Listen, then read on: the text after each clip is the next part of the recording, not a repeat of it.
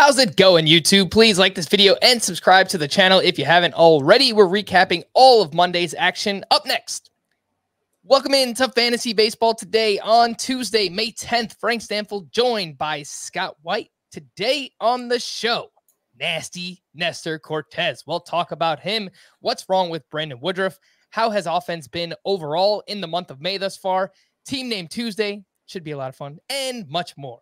But first, take it away, Susan. Oh my goodness gracious.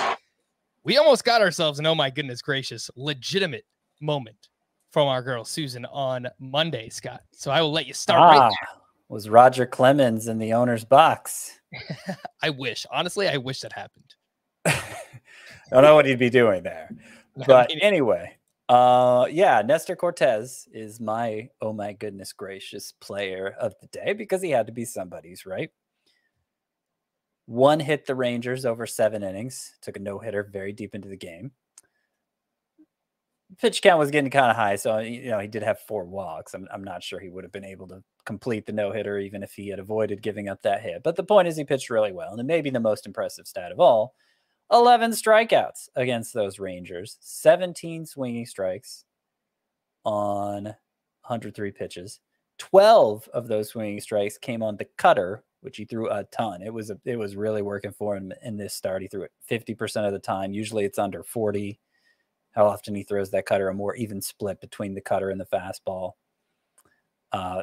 So it was a truly dominant start from a pitcher who pitches well, but in a way that's pretty unconventional. I would say, for as well as Nestor Cortes has pitched this year, it's kind of like last year where you look under the hood and nothing looks that impressive. Like the swinging strike rate entering this game, which a good swinging strike rate, just, we don't often put it into context, but it's about what, 12% is a good swinging strike rate. That sounds about right. Yeah. And his was under 10 prior to this start, where he got a ton of swing strikes. So it's going to go up some, but it was like right around 10 last year too, for as well as he pitched then. So I don't even know. I don't even know what you do with this information because Nestor Cortes doesn't need to be this overpowering to be good. And it's not like, nobody was looking to do anything with him. He'd been pitching so well already, but I guess it's if you were starting to lose confidence in him after a couple of, his last couple outings weren't as dominant as the first few. Obviously this should renew your confidence in the very unorthodox left-hander with the mustache. It's a great mustache, by the way. Him, Dylan C, Spencer Strider. Those are the 3 in terms of like mustache rankings right now. I think those are the ones that are up there for me. C, Strider, Nestor Cortes with the mustache. Yep. Yeah, no, that's we need one more to form a Mount Rushmore of pitcher mustaches in the year of our Lord 2022. I mean, I'm sure there's another one out there. I'll have to think about it. Someone get on that, but let me know about the mustaches. Scott, I think our natural inclination will be to sell high on Nestor Cortes after a start like this, just for the reasons you mentioned. It doesn't really add up. He's just kind of a unique pitcher. Swinging strike rate doesn't really back up all the strikeouts that he gets. I saw this tweet from Andrew McCutcheon, though, and I think it kind of puts it in perspective, from a hitter's perspective, rather. Nestor Cortes' fastball plays up, meaning his 91 to 94 actually feels like 97. Mix that with him messing with a hitter's timing, throwing from different arm angles, and locating well, and he can be very difficult to hit. He showed that today. So it just kind of puts that in perspective from, a hitter that's been around for he's quite good. some time. I mean, I thought he was good coming into the year. I wish I had hyped him harder. Basically nobody was drafting him, so I kept taking him late in a bunch of leagues. And I don't know. It was kind of just giving the benefit of the doubt when no one else was, if nobody else is going to believe in this guy who pitched well last year, I will. And obviously it's paid off so far. I'm not moving him into the top 50 in my starting pitcher rankings yet. So, if you could use him to get an underachieving Logan Webb or somebody like that, I'd still obviously do it. But I don't. It's hard for me to relate to that scenario because I just know it's implausible in any of the leagues I play in with people who analyze baseball for a living. Yeah, no, that's true. I mean, I'm sure you see your fair share of trade offers, Scott, on Twitter and emails and all this stuff. There's some pretty wacky trades going. No, I get it. I get it. I see him. Yep. Yeah. But So yeah, obviously, if you could turn Nestor Cortes into, let's just say, a top 50 hitter coming into the season, that's obviously off to a slow start. I still think that's the route that you should go down. We're going to talk about offense from like a macro level view a little bit later on. So we'll talk more about this, but I think that is the way to go about it. We're getting some suggestions for the fourth pitcher on the Mount Rushmore of pitcher mustaches. I think it's a good one. You ready? I see it. This is a good one. Miles Michaelis. Yes. The Lizard King. It's a great mustache. Did you ever hear the story, Scott, about the lizard? No. I believe Miles Michaelis, he ate a live lizard. And so he developed the nickname Lizard King. There might be more to that story, but I think that's the gist of the story. I would not advise that. That's usually something I'm trying to prevent my kids from doing, like. Yeah, don't do that for anyone listening at home. We do not condone eating of the live lizard. All right, Nestor Cortes, he was amazing. I'm going to bump him up the rankings a little bit more. But obviously, if you can sell high, don't just sell for the sake of it, like we always say. Josh Naylor, let's talk about him. Oh my goodness gracious for me. Fiery dude, and he was fiery once again on Monday night. 3 for 5 with a double dong. 2 of the more clutch home runs that you will ever see in a regular season game, I guess. A game-tying grand slam off of Liam Hendricks in the 8th inning, and then a go-ahead 3-run homer in the 11th inning for Josh Naylor in this game. He finished 3 for 5, 2 homers, 8 RBI total in this game. He's 31% rostered, Scott, and we've heard the name Josh Naylor for a while. He used to have some prospect pedigree, obviously makes a lot of contact, hits a lot of line drives, but hasn't really been able to put it into, I guess, fantasy value or, hit for much power, or it just really hasn't been that enticing. Are you buying what we've seen from Josh Naylor to this point? Well, he's only 24. So let's start with that. Yeah. That's a lot younger than I thought. Wow. Yeah, me too. He's only 24. He got called up pretty young because the numbers in the minors were great when he was still with the Padres. First, I want to point out, we're talking about throwback looks with all the pitcher mustaches. Like the look Josh Naylor has going on with no batting gloves, the high socks, the baggy pants. He's got kind of a stocky build himself. Like that's a throwback look too. Him hitting that home run and then tossing the bat aside. That should be a highlight that's in black and white because it's just so out of its time. But beyond that, yeah, I mean, I think anytime a player this young who has a strong minor league track record starts making some noise, it's worth paying attention to. He hasn't been playing all that consistently. He's a left-handed batter, so Cleveland's been sitting him against left-handers, but beyond that, they've been sitting him against some right-handers too. And maybe that changes with this performance, but they're kind of in a bind. Like they have so many hitters who are.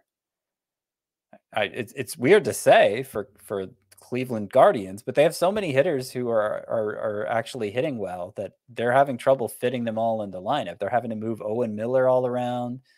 They're having to move Andres Jimenez around. Stephen Kwan obviously has kind of made himself into a fixture at the top of the lineup, a table setter for them. And like Framil Reyes' playing time has suffered because of them trying to find at-bats for all these players. So I'm not saying you can't pick up Naylor, but I don't think we're at a place yet until we see him playing more consistently and until they prove that they're willing to find regular bats for him.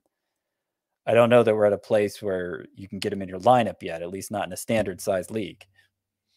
Okay. So we're not in any type of must-add territory here, Scott, but 5 outfielder leagues probably should get him on your team. Yeah, I mean, I'd willing. He's showing upside, and yeah, there's there's a chance he starts playing more based on that. I mean, the strikeout rate is down to nothing else. I don't know if you mentioned that, but he's been making a lot of contact early on, which is good, always a good sign. And stop me if you've heard this before about a hitter performing well this year, but the pull rate is up for Josh Naylor this year compared to his career mark. So he's pulling the ball more, lots of line drives, and so far that's worked out quite well for him. Scott, if you're looking for an outfielder to add, would you rather have him or Tommy Pham? I think Pham. I think so Pham, because he's going to get the playing time and like the data, the StatCast data, the batted ball stuff is stronger for him than it is for Frambo Reyes. Granted, it was the past couple of years in San Diego and it didn't go well for Pham, but he's in Cincinnati now, opposite end of the spectrum in terms of hitting environment. And plus he steals bases. So yeah, I just think there are too many advantages Pham has over Naylor to go the other way. Tommy Pham, by the way, 2 for 4 with his second steal of the season on Monday night. His last 15 games, he's batting .302 with a .413 on base percentage. I still think Tommy Pham is the most under rostered hitter right now. He's 46% rostered. There's really just not a lot of outfielders performing. I would have to imagine someone in your league can use Tommy Pham. So go out there and add him if he is available. As always, Scott, I'm going to bring up a few names that I still think are rostered in too many leagues. Avisail Garcia, 60% rostered. Would you be okay dropping him for both of these guys? Yep. How about Jorge Soler? I still have, like, I think Jorge Soler is one of those players who deserves a ton of patience because, I mean, he was a monster from late July on last year, and if you dropped him before that, obviously you regretted it. How about Jared Kelenic? I think you can drop Kelenic for Pham at least. I might hesitate to do it for Naylor, but there's a chance Kelenic gets sent down soon. Yeah, Kyle Lewis, we'll talk about him in a little bit. He's been performing quite well through his first 4 minor league rehab games. Last name I'll mention, Scott, Joey Gallo, 82% rostered. He's dealt with, I believe it was a groin injury. He's been in and out of the lineup a little bit and obviously just hasn't been great. He's still 82% rostered. What do you do there? Yeah, I think like Soler, if you dump him, you're giving 40 home runs to somebody else. Oh gosh, he is so painful, man. He is such a painful. Yeah, it is painful. I get it. Like there could be a month where he just, he hits like double-digit home runs. It can happen, and it's going to happen right after you drop him. But it's, oh god. And I'll make the distinction for both Soler and Gallo. If you're talking a 3 outfielder points league in particular, then whatever. Like that's fine. I think even in a categories league, like any kind of head-to-head league, that streakiness, because it's a game that happens a week at a time as opposed to a full season accumulation of roto, you can't put up with the streakiness as much. And certainly when it's 3 outfielders, obviously the standard is for an outfielder to meet is higher. So I think it's okay to move on from Soler. And I'd say even Gallo in those formats, especially in points, maybe even in categories if you're, if you can honestly find something that you're confident is better. But there will come a time in the season when you regret it, even in those formats, because they're tearing it up. For sure. Some other fun hitter standouts from Monday. Julio Rodriguez, 3 more hits, and over his last 17 games, he's batting .344 with a 22% strikeout rate. So that strikeout rate is down tremendously from where it was at early on. He leads baseball with 10 steals. He's the first to double-digit stolen bases, and this was his second game now batting 3rd in the lineup in a row. So Julio Rodriguez has earned that promotion up the lineup, and he's been fantastic. We want to see a little bit more power, obviously, but with the batting average coming around and the steals, obviously we love everything he's doing right now. And then Mike Trout and Shohei Ohtani, they went back-to-back in this game on Monday, and then Ohtani later adds a grand slam, so giving him a double dong, and it was his first grand slam ever in MLB or Japan. So love to see it, both Mike Trout and Shohei Ohtani. A few other, go ahead, Scott. Surprising, as first grand slam ever, including his time in Japan, because he was obviously a great player in Japan. Yeah, we were talking beforehand. I had the game on. I was like, really? First ever? doesn't seem so weird. A few other waiver wire hitters. I already mentioned Tommy Pham and Josh Naylor, of course. The Orioles, I feel like I talk about them every day. Trey Mancini is someone we haven't really mentioned. He's got 11 hits over his last 6 games.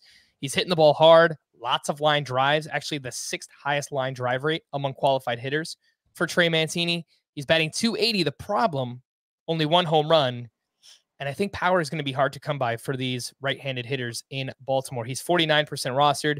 Scott, of course, the other 2 names, Austin Hayes, 2 more hits, now batting 317.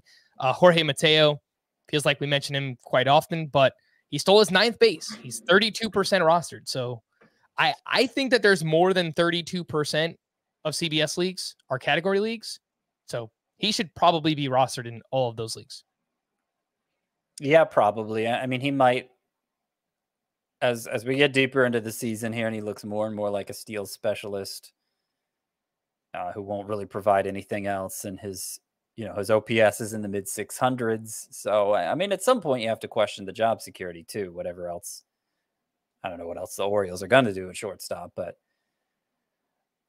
I think Jorge Mateo is not an especially valuable player, but he does contribute a lot of that one thing that everybody could use more of, which is stolen bases. For sure. Another one here, Brandon Drury. I mentioned his name yesterday, Scott, and seemed like we just kind of brushed it off. I get it. He's been around for a while, journeyman, whatever, but he's playing every day right now for the Reds. It's a good ballpark, and he went 2 for 5 on Monday, hit his 6th home run of the season. This one off of Brandon Woodruff, and now Drury's batting 284. He's got a 930 OPS, barrel rate, hard hit rate, both up this season. Expected numbers look really strong. Brandon Drury, 22% rostered, has triple eligibility, second base, shortstop, outfield. Are you a little more interested one day later after he has this big game? I'll say this, and I was saying this early last year too. And it's so hard to find. Like, everybody feels like they're lacking in offense, right? And you get a guy who's actually producing. I don't care who it is. You can't really dismiss it just because you're having a hard time getting production anywhere. I'm skeptical. I'm highly skeptical. The barrel rate you mentioned is high. It's very high by his standards. And of course, that's going to lead to good expected stats if your barrel rate is that high.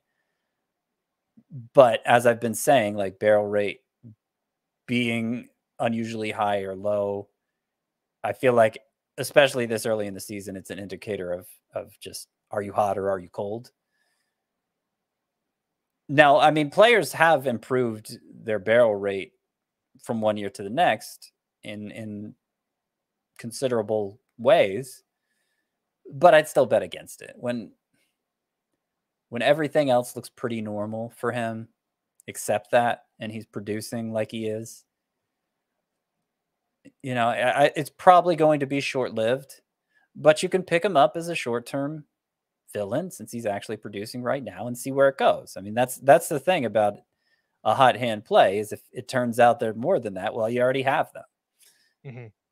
If nothing else, add him for the position eligibility too. I mean, in any roto leagues where you have a middle, a corner, you need 5 outfielders, you can plug him into any of those spots. So I picked up Brandon Drury in a 15-team roto league, my NFBC main event. I started him this week just because I desperately needed a corner infielder, and obviously I love what he did on Monday. So we'll keep following Brandon Drury, see if he can keep it up. Let's talk about the gentleman who he hit the home run off of, Brandon Woodruff. What is wrong with Brandon Woodruff at the Reds on Monday? He allowed 6 runs over 4 1/3. 5 of those were earned. He still had 6 strikeouts, 11 swinging strikes in this game on 92 pitches. He gave up 9 hard hit balls. The ERA is now up to 5.97. The WHIP is up to 1.36 for Brandon Woodruff. Scott, what are you seeing right now with him, and are you worried? I'm not worried because I don't see much. Now, the velocity is down a little this year, which I'm not sure we've mentioned before for Woodruff. Not like Shane Bieber levels or anything, but it's down a little bit. But the whiff rate, the strikeout rate, the expected stats, whether you're talking about like XBA, XSlug, or XERA, like, they're all the same for Woodruff. Like, he's missing bats at his usual rate, and StatCast thinks he deserves the same results that he got last year. So I think it's just, I just think it feels a lot worse that he's having starts like this at a time when so many even bad pitchers are putting up good numbers. Like it really accentuates the struggles. But I think in most years, if he had a stretch of a couple starts like his last 2 or 3, it'd be easier to dismiss. And I'll mention that in his last start, he had 12 strikeouts. So yeah, I don't see much reason to worry about Woodruff. I get that it's frustrating, but I don't really see anything that's wrong. Yeah, there's just a few things that are off with him right now and things that would lead to bad results. The walks, BABIP, home run rate, average exit velocity, hard hit rate. Those are all up a little bit this season. His fly ball rate is up quite a bit. I mean, that was kind of an issue for Aaron Nola last year too. And it was really random because like Aaron Nola, Brandon Woodruff usually does a decent job of getting ground balls. But yeah, this year it's 46% fly ball rate. For his career, it's 33%. And then the strand rate has been unlucky too. It's 59% this season, 76% for Woodruff's career. But swinging strike rate, first pitch strikes, chase rate, all of those look fine, Scott. He's got a 5.97 ERA. Woodruff has a 3.26 xFIP, and that's including this start. So I know we say this a lot about struggling pitchers, but we can really only tell you what the underlying numbers say. And right now they say to buy. Yep.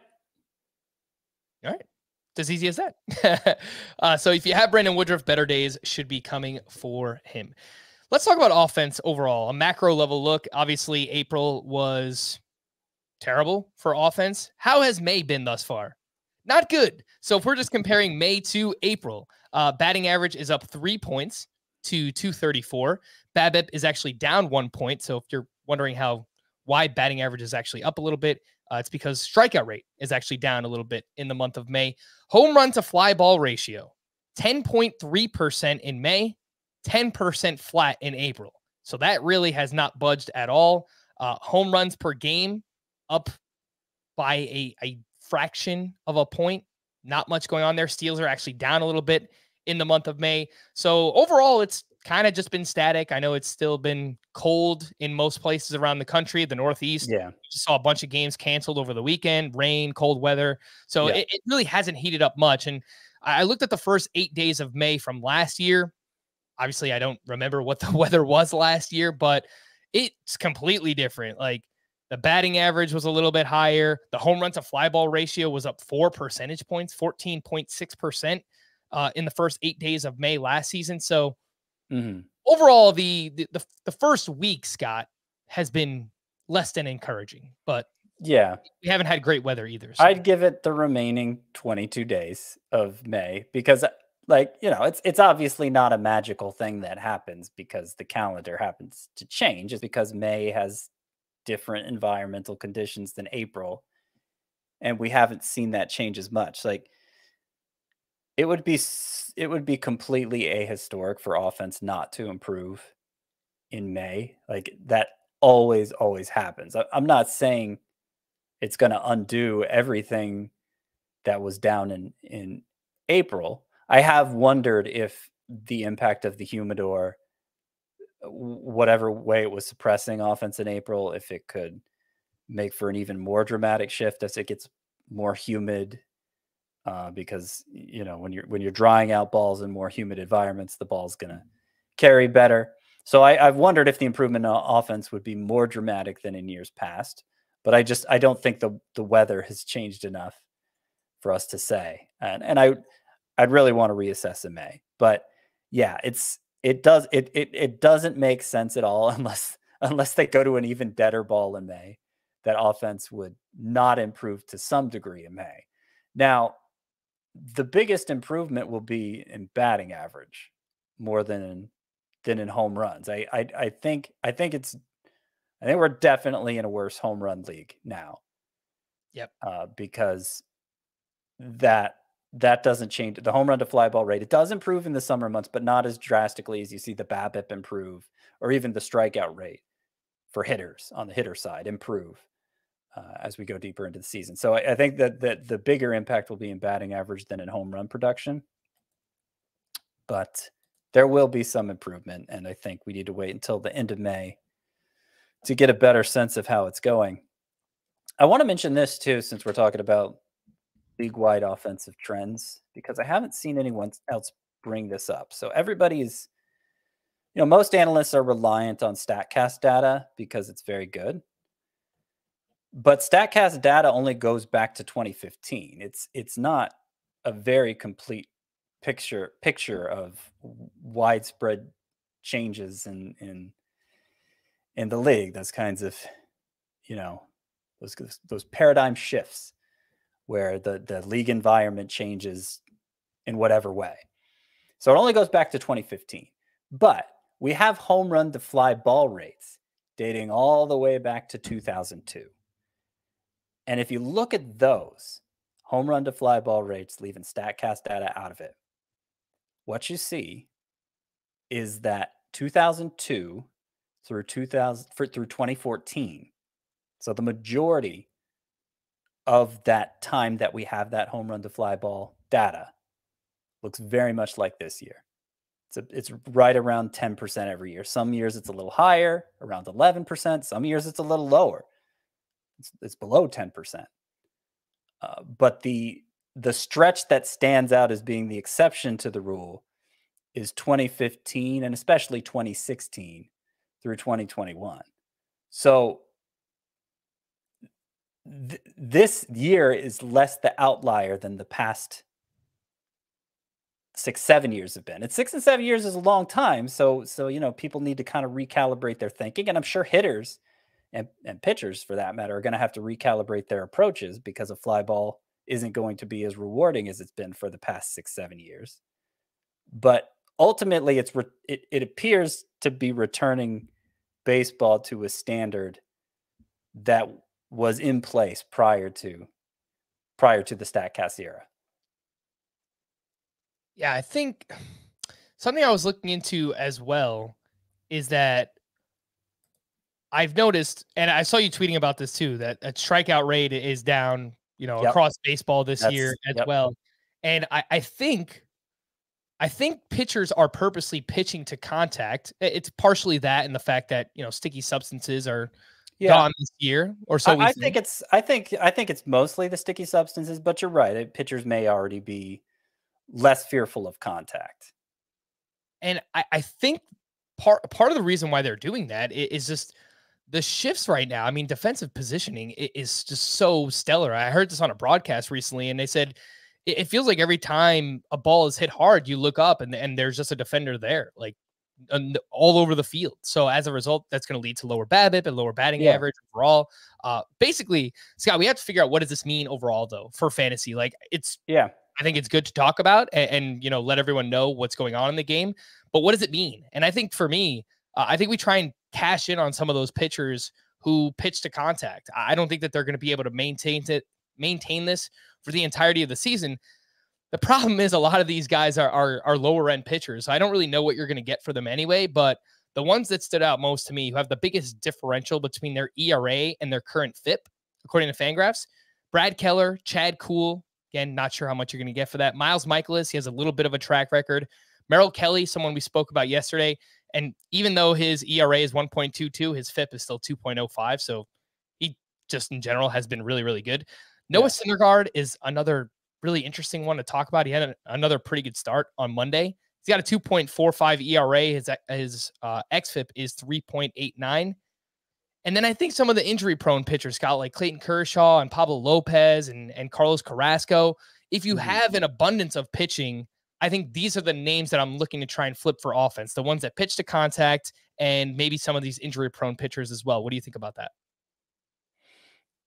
Yeah, I think in general, people are going to want to trade pitching for hitting more than the other way around. I also I've also noticed I was writing like a dynasty stock watch piece earlier where, obviously the standard for a player's value and changing in dynasty is higher than it is in a redraft league. Like you want to be really sure about changes in expected output before you change your assessment of a player in dynasty. And I have a really hard time sizing up any hitter at this point because the landscape's changed so much, and we're coming off a month where, you know, it served to suppress offense further, and we were faked out by a lot of hitters last April, and it improved as the season went on. And so I'm not sure which hitters to trade for so much. I mean, hitting the ball harder is probably more important than ever now. So that would be a good place to start. But more than anything, I'm still mostly relying on track record. You know, with maybe average exit velocity being a secondary matter. So yeah, it's tough to play in this environment. I think it'll be easier again, as I said, at the end of May to size up everybody. But I think just as a general rule, yeah, like excess pitching, if you can trade it for hitting, that's probably a smart idea. Yeah. It's just, there's so few hitters that are performing. It's just, I think I would, you just need more offense to compete. Right. Yeah. I think that's my, like, that's the takeaway. Like we're obviously we're trying to figure out like just having an overall takeaway for all of this conversation. And I think that's it for me. So I do want to say, getting away from the fantasy angle, that between the sticky substance ban serving to reduce strikeouts for the first time in decades, and return with the deadened ball returning home run fly ball rates more to historic norms, and the banning of the shift next year, I mean, I think this is all going to play out in a positive way for the aesthetic of the game. It's going to become less of a 3 true outcomes game, which is what most baseball fans want to see. They want to see the excitement of players running around the bases and fielders having to make plays, as opposed to just seeing strikeouts and home runs all the time. So I think it's all going to work together to restore the aesthetic of the game in a way that we're all going to appreciate when all is said and done. But we're kind of going through the growing pains right now, and it's mostly frustrating, particularly for those of us who play fantasy. Yeah, I think we're going to see a return too for those. You hear them called like professional hitters, ones that could just spray the ball all over, hit the ball where defenses aren't, like DJ LeMahieu and Jeff McNeil and guys like that. Like, we'll see those batting averages climb over the next couple of years, I think. And I also think it's going to create more of a separation, Scott, between the elite power hitters like we've seen in the past, like let's say Aaron Judge and Pete Alonso. There's going to be a much more of a separation between those guys and the middle class, where we've seen, you know, middle infielders popping 20 homers or 25 homers, or like fringe outfielders hitting 20 to 25 homers. It'll just make those sluggers more valuable in the future as well. So yeah, well, I mean, anybody who's played fantasy baseball for 10 years or longer remembers how different it used to be. Like, there were different like phenotypes of hitter. It wasn't just, is this guy going to hit 20 home runs or 30? You know, it was like, okay, this guy's going to provide me some power and some batting average. This guy's going to provide me a ton of power. This guy's going to provide me a no power, but you know, he does enough other things well that he's still useful. And it made the game more it made the fantasy game more interesting too, frankly, and in addition to the real life game. So yeah, I think 3 years from now, it's all going to have been worth it. But right now we're kind of scratching our heads over it. All right. Before we hit the break, if you listen to us on Spotify, please feel free to leave us a 5-star rating. It's something that they've introduced, you know, the past year or so, where you can now leave ratings on Spotify. So help us out there. 5 stars. We really do appreciate it. We're going to take a quick break, and when we return, news and notes here on Fantasy Baseball Today. This season, I've only invited an elite group of competitors. This will be your biggest competition yet. You don't come to a challenge and not be ready to win. This is the most cutthroat game. Gone are the days of men running the game. Only shooting stars break the mold. The Challenge All-Stars, Streaming May 11th exclusively on Paramount Plus. All right, the news and notes. Lance Lynn is targeting an early June return. He had knee surgery just before the season. Jack Flaherty will throw his second bullpen session on either Tuesday or Wednesday this week. Blake Snell will make his third rehab start at AAA on Tuesday. Dylan Floro was activated on Monday, 41% rostered. Scott, are you looking to add Dylan Floro in category leagues right now? It seems like there's an opening for the Mariners closer job again. Marlins, yeah. Yes. Yeah, I mean, certainly Anthony Bender hasn't been getting the job done recently. Anybody else they've tried? Is Floro that good? No. So, I mean, I'm not sure he's going to take the job and run with it. But if you're in a league where, you know, everybody's always rushing to the next potential save source, then yeah, I think you need to beat the rush to Floro and just see what happens. All righty. Seiya Suzuki was removed from Monday's game with ankle soreness. Manny Margot left with hamstring soreness after stealing 2 bases, so he was well on his way to another breakout game. And I saw, I think, earlier on Monday, he was announced as like the American League Hitter of the Week. So he's been hot. He's been awesome, but obviously slowed down a little bit by this hamstring injury. Brandon Belt scratched once again with neck stiffness. Akil Baddoo, I have a feeling that my bold prediction of 30-30 is not going to come true for no. Unfortunately. No. He was optioned to AAA on Monday. He was batting just 140 with a 438 OPS. His quality of contact is way down this year. The infield fly ball rate is up. And Derek Hill is the one that seems slated for more playing time. Just a name to watch in deeper leagues. He hit 259 with 3 homers, 6 steals in 49 games last season. And he does have some big stolen base seasons in the minors. Again, that is Derek Hill, a name to watch. David Robertson was placed on the IL for undisclosed reasons, which sounds like a COVID situation. Wade Miley will make his Cubs debut on Tuesday against the Padres. Last year, he had a 3.37 ERA, 1.33 whip. Underlying numbers didn't really like Wade Miley as much. He's 17% rostered.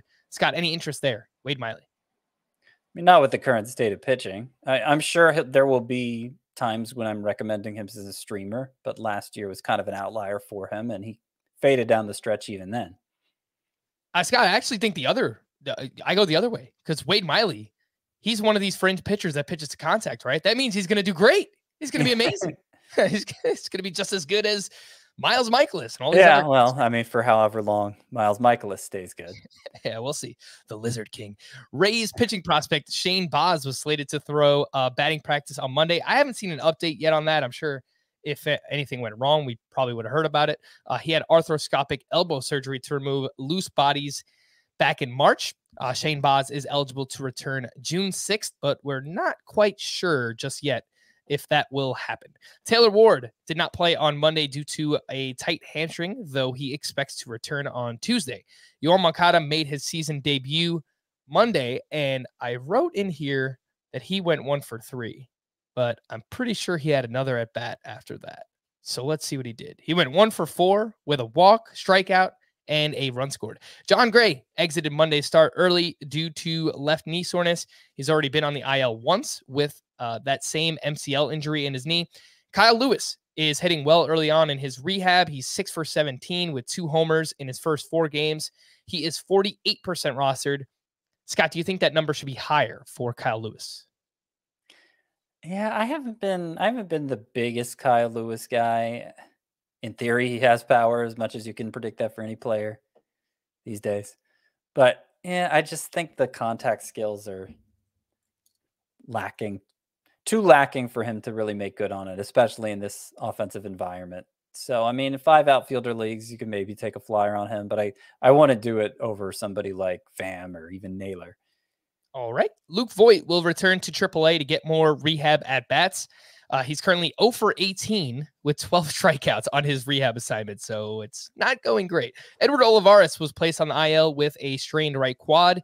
Anthony DeSclafani threw a bullpen session Monday. He's been on the IL for 2 weeks with an ankle injury. Evan Longoria is expected to return later this week for the Giants. He is 18% rostered. Last year, he hit 261 with 13 home runs in, I believe it was just 81 games. Scott, looking to add Evan Longoria in deeper leagues? In deeper leagues, sure. I mean, how many competent third basemen are there? And his exit velocities were amazing last year. He was top 10 in average exit velocity, and we wondered why he wasn't more productive. Considering that, it's been so long since Longoria's been a real fantasy asset that I'd still bet against it and being like a difference maker. But he could be a serviceable starter at third base in a deeper league. All right. Would you rather have Longoria or Brandon Drury as a corner infielder? I would see where Drury takes me first. Alrighty. Casey Mize will make his first rehab start at AAA on Thursday. He's on the IL with a right elbow sprain. Tigers pitching prospect Alex Faedo is being called up once again to start one of the doubleheader games on Tuesday for the Tigers. He was okay in his debut last week. A gentleman named Adrian Martinez will make his MLB debut and start Tuesday for the A's. He came over in the Sean Manaea trade, but his ERA is very high at AAA. So don't do anything yet, but let's watch and see what he does. Mike Moustakas placed on the COVID IL Monday, joining a long list of Reds players who are currently on the shelf. And the best for last, Frankie Two Hits is back with the Cubs after getting demoted on Sunday. They just couldn't go through with it, Scott. They said, well, and I think I said on the podcast, we may never see him again. We see him the very next day. Yeah. So I don't know. I don't know that he's gonna be that regular part of the lineup at this point, and obviously he's not off to a good start anyway. So I don't think you need to rush out and at him again. But yeah, he went 0 for 3 with 3 strikeouts. Okay. Not great. Not great, Bob. Let's talk about some waiver wire pitchers from Monday. We had a solid pitchers duel out in Detroit where Paul Blackburn was the better of the two. He went 6 2/3 shutout with 3 strikeouts to 0 walks. How's he doing it? Great control, and he's getting a lot of ground balls. So just 3 walks over his first, I believe he's made 5 starts, and he's got a 52% ground ball rate. And I just realized his roster rate is 79%. So probably not out there for you. On the other side, Michael Pineda, fortune favors the brave. He was solid. 6 2/3, 6 hits, 2 runs. He had 4 strikeouts, a 3.43 ERA through 4 starts. He is 40% rostered. Scott, anything on Paul Blackburn and Michael Pineda?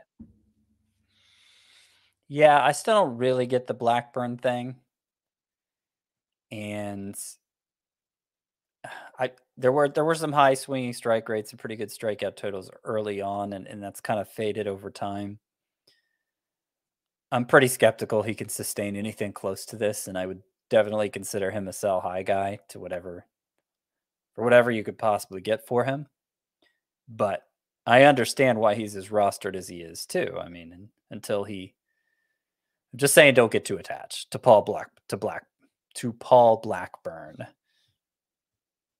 Fair enough. In deeper leagues, we've got Tyler Wells, who has now made 3 strong starts in a row and turned in his first quality start of the season on Monday. 6 innings, 1 run, 3 strikeouts. Pitch mix is kind of interesting. He throws 4 different pitches, 15+% of the time. He's 8% rostered. And Jose Quintana, now 3 straight strong starts as well, up against the Dodgers on Monday. 6 shutout innings with 5 strikeouts, did have 4 walks. The ERA is down to 2.70. Scott, anything on Tyler Wells and Jose Quintana in deeper leagues? Yeah. I mean, I'm not that excited about either. I've kind of been keeping an eye on Wells because I feel like he's looked pretty solid more often than not, but the underlying numbers aren't great. I mean, he's a less than 10% swinging strike rate himself. So, and obviously we've seen the way things have gone for Jose Quintana the past couple of years. It's been a while since he's been fantasy relevant. They're pretty low end. They're not players I'd be looking to pick up at this point. But I don't know. I guess I'll just leave it at that. All right. What should we make of these pitchers right now, Scott? Mixed bag for Julio Urias on Monday. He was at the Pirates. He went 6+ innings. He allowed 11 hits, 2 runs, 4 strikeouts. Michael Kopech turned in his first quality start of the season, but I noticed the swinging strike rate is down so far this year. Underlying numbers are kind of weird. It's it's kind of been a mixed bag for Michael Kopech as well. Noah Syndergaard, season high 7 strikeouts, but he's got a 2.45 ERA. Underlying numbers don't really like Syndergaard as much. He's doing some different things this year too. It seems like he's pitching to contact. And then Mackenzie Gore, he didn't have his best start. He was going up against the Cubs, 5 innings, 3 runs, 6 strikeouts. I love that he didn't have 0 walks. So even though he didn't have everything working, the control was very good for Mackenzie Gore. Gore, Syndergaard, Kopech, Arias. Scott, what do we make of this group of 4? Yeah, I've got some observations about this group. So you mentioned Gore didn't walk anybody. I thought that was especially encouraging because he didn't throw his fastball as much. He's been relying on his fastball like 70% of the time. It's kept him from missing as many bats as maybe he could. But I wondered if that's how he was keeping hitter, like if that's how he was limiting walks, is just leaning on that fastball. He threw his fastball still a lot, 60% of the time though. And of his 12 swinging strikes, a combined 7 came on the changeup and the curveball. And as you said, he still walked nobody. So if he's mixing in that secondary arsenal more, I think that's good for Gore. It maybe will help him get closer to meeting his upside. And more than anything, I'm still hoping he just keeps his rotation spot because they're getting pretty crowded here. When Blake Snell comes back, they're already crowded for that matter. Syndergaard actually did have a good bat missing performance this time. 7 strikeouts in 5 1/3 innings, 15 swinging strikes. His velocity, I don't think it's coming back, but he's pitching like a guy who knows he doesn't have the same velocity anymore. Like just emphasizing his secondary pitches, and they may be good enough. I think the more talented pitchers can sometimes get away with drops in velocity because they have such good control and they have good enough secondary pitches. Like his changeup was great in this start, Syndergaard's. So I still think he's a sell high. I'm still skeptical that he's going to remain a high-end pitcher with this kind of velocity, but I'm at least open to that idea. Arias, I want to worry about him giving up 11 hits to the Pirates. The average exit velocity against him was below 80 miles per hour, so it was weak contact by and large, and 9 of the 11 hits were singles. I think it was just one of those days. And Kopech, yeah, I mean, I agree with you that he's not as dominant. He hasn't been as dominant as 0.93 ERA would have you believe, as his stature would have you believe.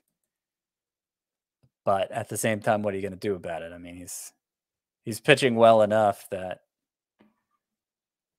you know, I'm kind of inclined to just stick with him. All right, let's move over to some pitching leftovers from Monday's action.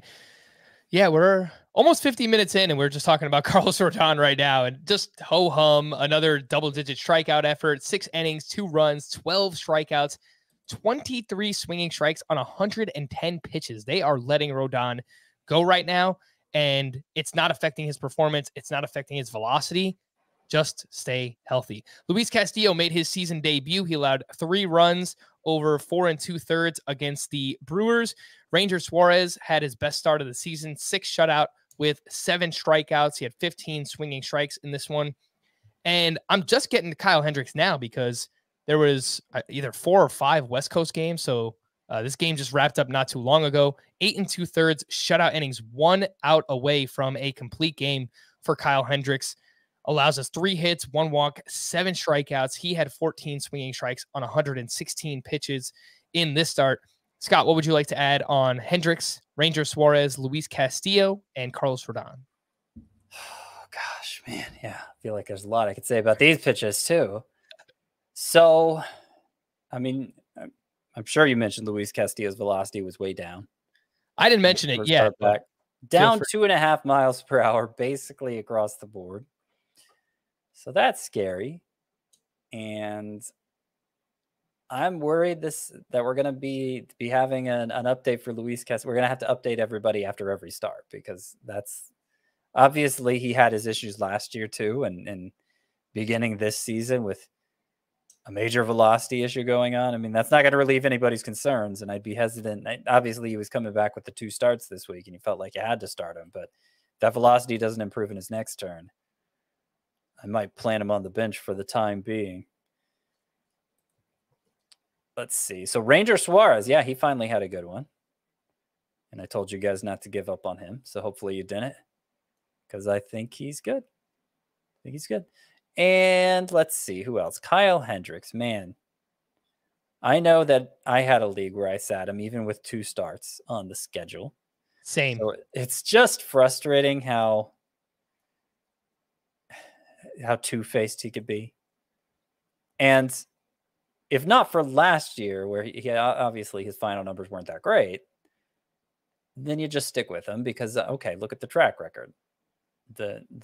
In the end, the good starts are going to outweigh the bad, and you're going to be happy with the final stat line. That's what the track record says. And, that was my case for Hendricks coming into the season to draft him with him going so late. I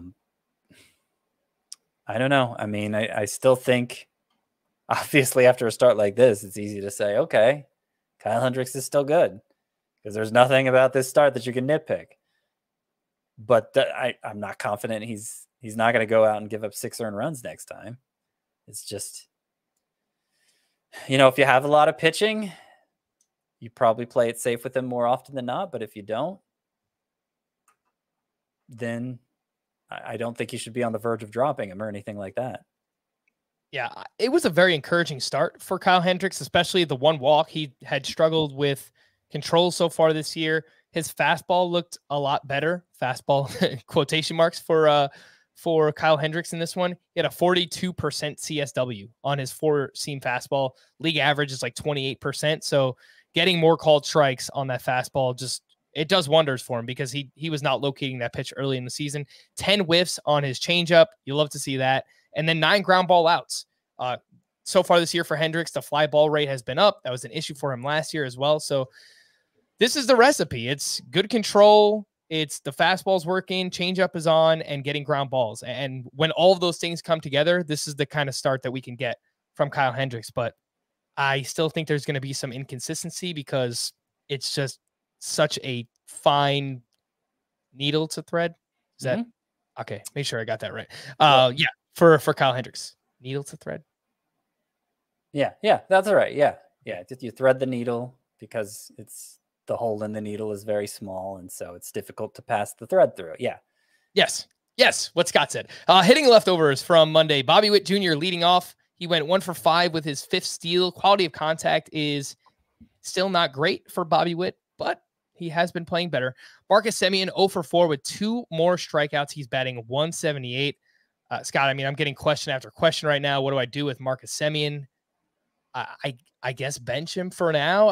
I'm not dropping Marcus Semien. I would be trying to buy him on the very, very cheap end if I can, but it's probably not going to happen.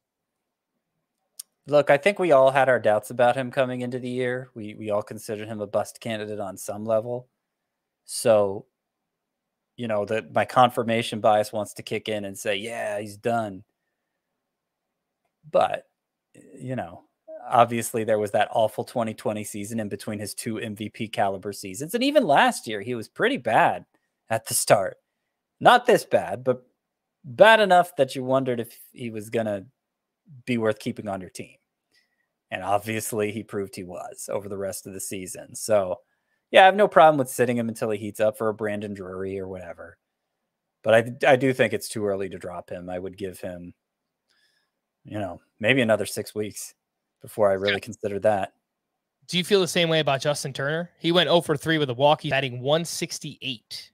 Well, the investment in Turner isn't nearly as much. Right. But if anything, the track record is more reliable. And he plays third base. So what else are you going to do? I think you give him a longer, like I said, just, a few minutes ago, I'm having a really hard time sizing up any hitter right now. So I think anybody that you have real investment in, and who exactly that includes, it depends on the size of your league, the format, all of that. But I think anybody you have real investment in, you got to give them probably till the end of May. All right. Okay. Brian Hayes went 3 for 5 with his third stolen base. He's now batting .333, only slugging .419. He does not have a home run on the season. His fly ball rate is just 26.5%. This is Brian Hayes. So that's going to make it tough for him to hit for power, but batting average, 10 to 15 steals. It's valuable. It helps somewhere, I guess. So that is Brian Hayes. Jared Walsh, he's hot. He hit his 6th home run of the season. And the Phillies, they put up 9 runs on 17 hits. So you check the box score. You got Kyle Schwarber on your team. You're thinking, man, he had to do something massive tonight. 0 for 5 with a strikeout. He's batting .200. He's been a little bit better recently, but Scott, that is just one of the worst feelings when you have a player on a team that goes off. You check the box score. You have all these high expectations. Nothing. Well, yeah, I know. Remember last week, not this current week, but last week, Hunter Renfroe, I think he was my number 2 on my sleeper hitters list. And the Brewers offense just went off last week. And like Hunter Renfroe did nothing. He was the one guy who didn't contribute to it. That's rough. So, yeah. As for these Phillies, though, each of Alec Boehm, Bryce Harper, Nick Castellanos, JT Realmuto, Gene Segura, Rhys Hoskins, and even Odubel Herrera had multiple hits in this game. Each of those guys, Segura and Hoskins, each hit a home run. Segura turning it around. All of a sudden, he's batting .293. OPS is climbing near 800. So we'll take that because second base has also been a wasteland this season. The call to the bullpen for the Yankees, Aroldis Chapman allowed a hit, but picked up his 7th save. He has just 3 walks over his last 7 appearances. So you'll love to see that for him. Yet fastball velo still inconsistent, and the swinging strike rate is down for Chapman. Regardless, he's been good, so give credit where it's due. For Oakland, Danny Jimenez walked 2, but picked up his 5th save. He's 37% rostered. Scott, would you drop Lou Trevino for Danny Jimenez? Yeah, I think so. Trevino had worked. He had gotten the previous day off, but he had worked 2 of the previous 3 games. So maybe they just wanted to give him another day off, but like, it's not like Lou Trevino's some shutdown closer. I mean, he lost his job at some point last year and was basically the guy at the start of this year by default. So I'm not sure why they wouldn't just stick with Jimenez, who's done a fine job in the role. All right. Liam Hendricks gave up that grand slam in the 8th inning to Josh Naylor, which I mentioned, which tied the game at the time. Emmanuel Clase on the other side, they had the lead in, I believe it was the bottom of the 10th. He gave up a walk, a hit. He allowed the ghost runner to score, so that tied the game there. And then Mark Melancon pitched a clean 9th inning for his 6th save of the season. To stream or not to stream, we'll start with Tuesday. Reed Detmers versus the Rays. Yusei Kikuchi at the Yankees. Mad Bum versus the Marlins. Alex Faedo versus the Oakland A's. Kyle Bradish at the Cardinals. Brad Keller at the Rangers. And Martin Perez versus the Royals. So I don't think we liked anyone in this group yesterday. I added a few more to this list, but they are not very inspiring. Yeah, I mean, I think I would go with Martin Perez, number 1, just because he's hot and he's going against the Royals, obviously. Yeah, but I don't have a lot of trust in him. It's certainly not something I'm dying to do. And then I think I'd go Keller too, Brad Keller at Texas too, and then Bumgarner, who we mentioned yesterday, would be 3rd. Mm-hmm.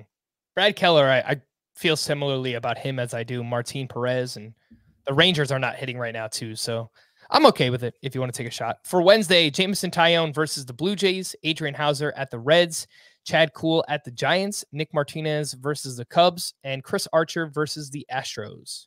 I'm okay with Hauser at the Reds. I'm okay with Nick Martinez against the Cubs. As good as Kuhl's been lately, I don't want to risk it at San Francisco. I had more confidence in Gomber, actually, and we didn't mention him earlier, but he had after 3 straight quality starts, he got knocked around a bit by the Giants in this one. Yes. And he was a 2-start sleeper for me, so that's disappointing.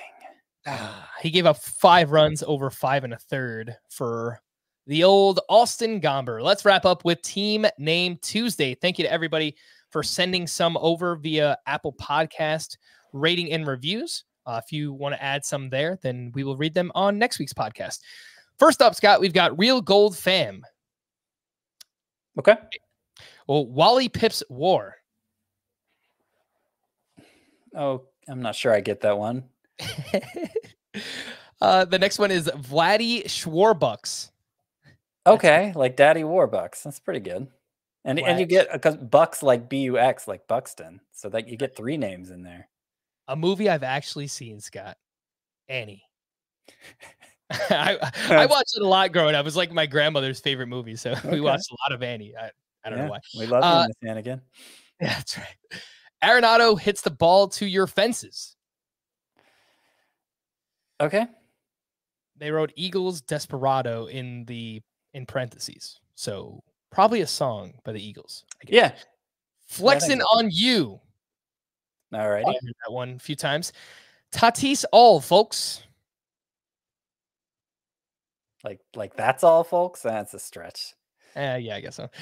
Marsh the Darsh. Okay. I don't know. It's probably something Randy Marsh related from South Park. This is good. Ask your doctor if Savali is right for you. You know, I've meant to bring. So this is Savali. He did that with Savali. I wasn't exactly sure how to word the joke, but every time you say Lou Trevino, it sounds like some sort of prescription medication that you see an ad like this for. I've noticed that with his name. Every time you say Lou Trevino. Lou Trevino. Like it's just one straight word, Lou Trevino. Lou Trevino. Yeah. Yeah. I have a few of those. Some people call me out for the way I say innings. Sometimes I say innings with an E. I don't know that it's specifically you. Just I've never thought about it before, except hearing you say it so often. Lou Trevino. Ask your doctor about Lou Trevino. Yeah. Yeah, you're right. When you say it like that, it does sound pretty good. This next one of Bryson Men. Okay. Solid. Finding Nemo. Yep. Visions of Johanna Santana. Johanna Santana? I think it's a Bob Dylan song when I was researching it. Okay. I don't know. Not really into the Bob Dylan thing. From Twitter, Yepes Dispenser. Simple. I like it. Yeah, we need some Juan Yepes team names in here. Some emails. This one's from Robert. Freed Willie from Seawald. I don't usually like the cramming in of that many names, but that's kind of funny. That's good. I like that. From Joe, getting Miggy with it. Getting Miggy with it. Okay. Bobby Witt. Solid. Yep. From Patrick, Neris Bueller's O'Day off. Well, if you're a stickler for getting, you can only name your team after players who are actually on your roster, then be hard to get Neris and O'Day, especially O'Day, on your roster to make this work. But that's a rough one. From Paul, Hicks May on the Bombre. Okay. And this is after the album from The Offspring, Ixnay on the Hombre. I know you're a big fan, Scott. Did they have did they have like a whole catalog of hits or something, The Offspring? I just remember the one song. Okay. Yeah. They've got a bunch of great ones out there. Okay. And this last one's from Cajun Pete, the Flying Rutschman. I don't know why he calls himself Cajun Pete.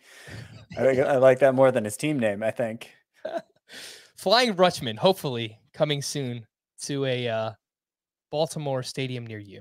And we're going to wrap there. For Scott, I am Frank. Thank you all for listening and watching Fantasy Baseball today. We'll be back again tomorrow. Bye-bye.